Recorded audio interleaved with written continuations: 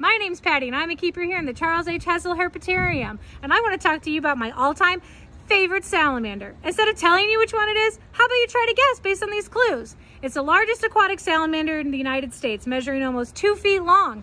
It's fully aquatic, which means it lives its whole life in water. It loves clear, fast-moving rivers, and in Missouri, we're the only state that has both subspecies. Do you know which one it is?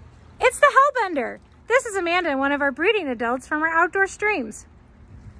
Unfortunately, hellbenders in Missouri, their population has been declined to almost 80% in the last 40 years. But don't worry, dedicated staff here at the zoo, U.S. Fish and Wildlife, and the Missouri Department of Conservation are doing all that we can to save these animals.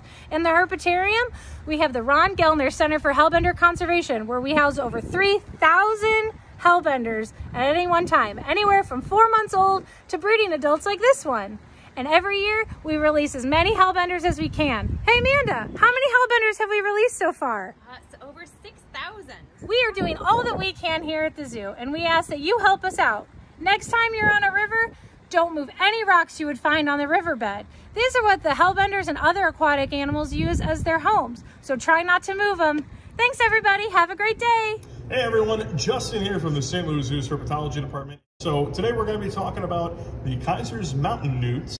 And Kaiser's mountain newts are from Iran, specifically the southwest portion of the country called the Lorestan province. And Iran borders the country of Armenia, where we have been working for over a decade to help protect and study endangered species of reptile and amphibian.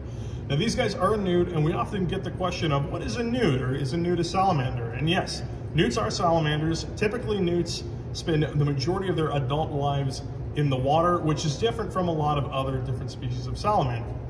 Now, the Kaiser's mountain newt was thought to be critically endangered for a long time, but biologists in Iran have been working with these guys, and they've actually figured out that there's more of these guys than they had previously thought, but they are still considered to be vulnerable for extinction, much like a lot of the other species of salamander and newt all around the world.